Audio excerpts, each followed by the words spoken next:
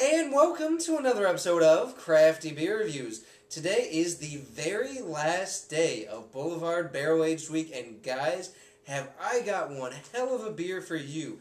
This right here is the 2013 vintage of the Boulevard BBQ, or Bourbon Barrel Quad.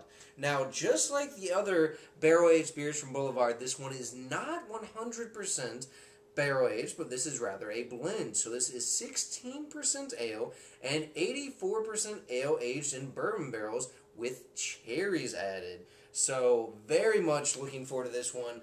And I have to give a huge, huge shout out to my good buddy DJ over at DJ's BrewTube. Now, not only did he provide this beer, but he provided every single beer for Boulevard Barrel Aged Week. So in a way, you could say it was sponsored by DJ's BrewTube. Man, thank you so much. I have been dying to try this one. I've heard so many good things about it. So you know what? This has about 6 months of age on it. Let's go ahead and check out the aroma. Oh, wow. Oh, my God. Right away. Big vanilla. There's big bourbon notes. You get a nice, subtle cherry note in there. It's definitely in there, but it's not over the top. I'm definitely getting some raisins, some dates, some figs, some plums. Just really nice dark fruit. I'm getting some toffee and caramel sweetness as well. I'm getting a little bit of a spicy note from the Belgian yeast strain. Oh, wow. I get a little bit of oak, but not a ton. Again, most of these barrel-aged beers, they don't seem to have a ton of oak, but I'm definitely getting a lot of the spirit note, a lot of vanilla character.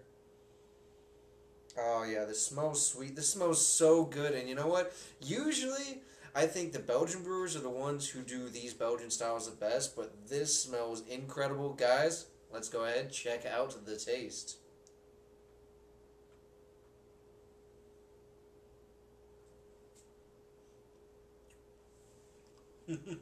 Oh my God. Oh, wow. Wow. That is so tasty. Wow. Right away, I get that big sweet vanilla right up front. It is huge. It's followed immediately by the big bourbon notes. I'm getting a little bit of oak in there as well. Right at mid-palate, you just get that nice big tart cherry.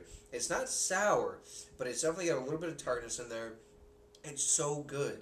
It's like a ripe cherry note. And then on top of that, you're getting dates, you're getting plums and figs, almost like a currant type of taste as well.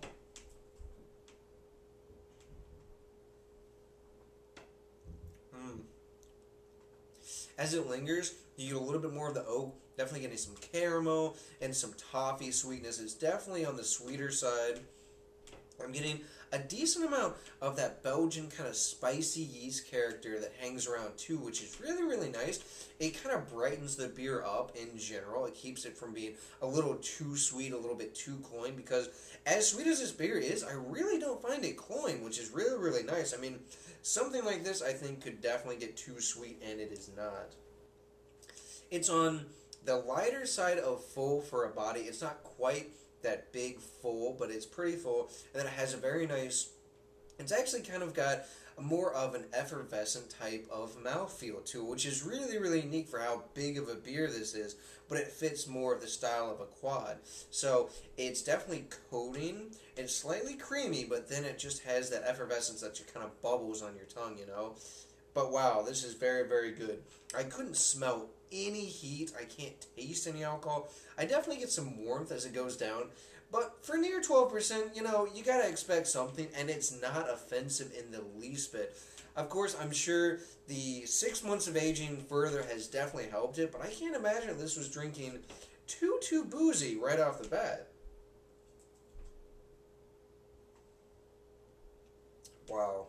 You know, some beers you drink, and you just think, wow, I have to finish 750 milliliters.